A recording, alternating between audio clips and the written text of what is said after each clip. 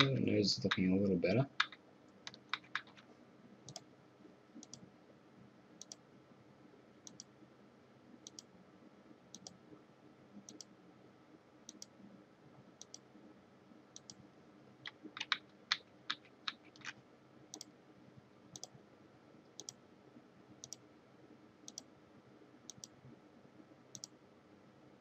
I hit automatically track forward and see what happens.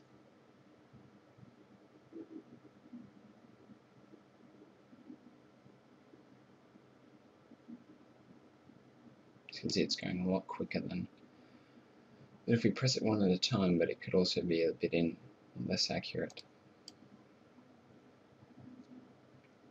It's looking okay. It's dipping a little bit. Alright, let's see what happened there. Alt 2 to see the nose is pretty good.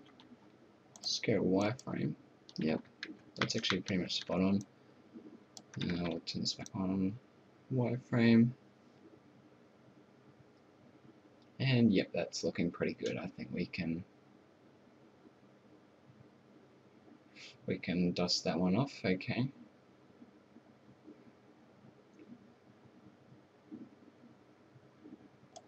The start frame here is actually just a bit concerned about the chin. It looks too small. I might try and scale it up just a little bit. Gee, it's hard to scale. Okay, and I might move it back a little bit in the Z.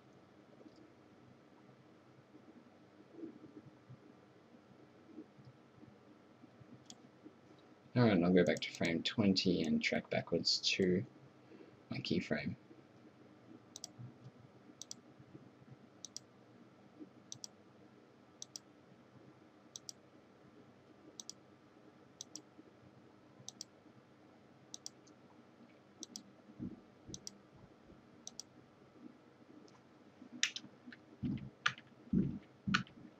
Yeah, we're getting quite a bit of a difference between frame 1 and frame 2 because it's not, because yeah, the two keyframes aren't aligning correctly, so I might actually have to delete the keyframe there and just track backwards over it. Okay, that's the very end there. Alrighty, I think that's pretty good. Now to export it, we can just go camera export, camera object exports, and set new, and I'll save it as the camera data. And because even though we're geometry tracking, when we save it in Maya, the geometry will be still, and it will be the camera that's actually animated, which is handy for us. So it's well, that's why I'm saving it as camera data instead of geometry data. And we do want to export the tracking geometry with that and all features. Okay, hit save and good. I've opened the scene back up in Maya, and here's the mesh that it's. Well, here's our tracking geometry mesh, and there's the image plane and the camera. And as we pan through the timeline, we see that the face is sitting still, and the camera is moving around it. So that's really handy for us because you might notice that this isn't the nicest looking piece of geometry here.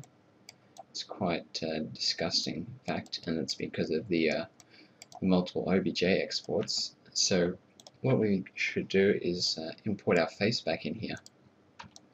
And this is the original model here. And you can see how it's been distorted. And we can press 3 for smooth mode. And what I want to do is position this new face to be where this face is now. So I'll rotate this around, and I want to try and match it up as best I can. They should match quite well because they are the same thing. Okay. When you have this ghosting effect, you can tell that they're both lined up pretty well. So that looks pretty good. It looks as if that mesh is slightly larger. I might want to scale this one up, just like that. Okay, now let's hide that. Go into the camera. You can see our face overlaid, and that looks pretty good. Now let's UV map this face. So I'll go create UVs. Which one do we want to do? I might actually try spherical mapping. If we go to the UV texture editor.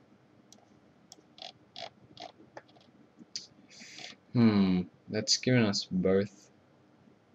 It's nicely laid out, but it's given us both. As you can see, it's split it. So I might go create UVs. Let's try planar mapping. Okay, it's a bit wonky. We can rotate it a little bit, and I'll just try and match this middle line here with the middle of the grid. Okay, that looks pretty good, and I'll export this polygons UV snapshot, and I'll set this to out UV 2048. Okay, cool. Alright, now let us create the inkblot effect in After Effects. In After Effects I have this solid layer which I've applied a fractal noise to, and this is actually the final inkblot that we're going to be using here. And it doesn't look like that much, but basically the settings that I've used is subscale. You can also use basic, but I like subscale because it gives some parts are in focus, some parts are out of focus, which I like, pretending that it has a lot of depth of field.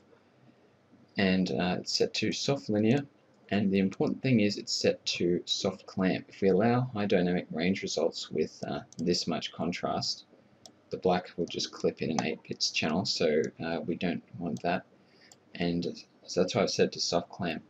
And the reason the contrast is so high is if it was just say 2000, it's a very grey type look.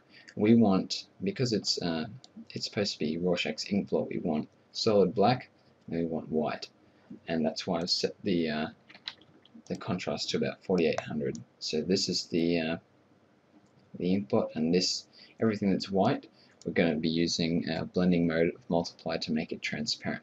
And that's why we want a massive amount of contrast between the two colors. And also I've set the complexity to absolute maximum, which makes it slow to render, but it looks a lot better. And I've also animated the evolution. So as you can see, it has this really nice animation to it that we get for pretty much free just by animating the evolution. It looks really cool. Okay, and also because Rorschach has a his inkblots are mirrored, all we can do is add a mirror effect, split it right down the middle, and whatever happens on one side happens on the other side. So now we have this cool effect. Now the problem with fractal noise is it's completely random, and so it took me quite a while to find this pattern that I like. But it generates it, I think it's pseudo-randomly, and you can pretty much with the transform, you can pretty much where is it? Offset the turbulence to infinity. You can just keep going, and it'll have all these, just keep generating new patterns. So you pretty much infinite choice, but it's definitely hard to find one that actually looks good. And even this one here, you'll see that we have all these things that we don't want. Either this will be off the face, or there's too many unique ink blots here. Rorschach only has a few distinct ones normally, so I don't really want all this random stuff on the side. And to get rid of that, I've created a mask, and it's currently set to none.